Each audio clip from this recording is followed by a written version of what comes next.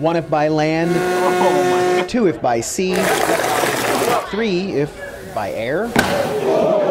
Hundreds of high school students look to make history at the 2013 University of Kansas School of Engineering High School Design Competition. Licensed to build. Do we have to be psychologically ready for this? Teams were challenged to construct one vehicle to compete in 3 separate events. I like it. Traversing air, land,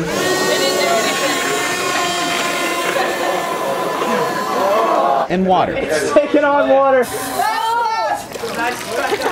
that's why I put the battery in a plastic bag, everyone. It's a matter of testing, tinkering, and trusting. You gotta believe. With plenty of trial and error, too. Oh,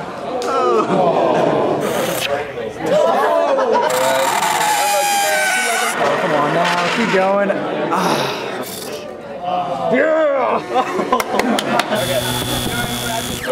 But once a team finds the right solution, there's medals, trophies, and the unbridled joy of triumph.